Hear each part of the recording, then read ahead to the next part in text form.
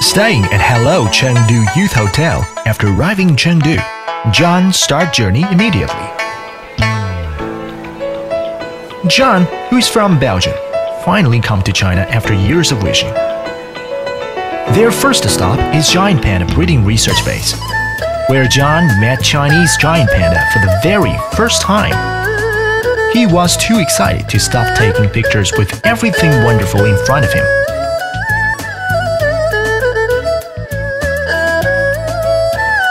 Their next stop is Huilong Temple. John, who was raised in Western culture, has already been deeply moved by Rose of Buddha and Admiralty.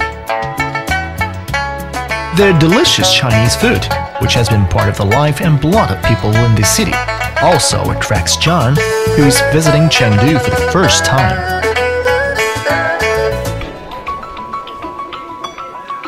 John was so moved by every gate, every port of water, and even every breeze of wind at Jingli Street. Chengdu, the most beautiful city of mainland China, may leave a never-fading impression in John's memory. A few common Chengdu dishes made John and his friends very excited. With Chengdu dialect around, such a common Chengdu cuisine has already emerged in this city, which is classic while modern.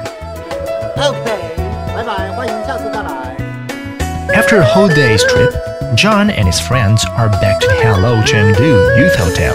Certainly, they have to try the most featured Chengdu hot pot.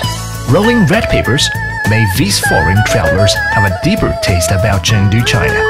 This hot spot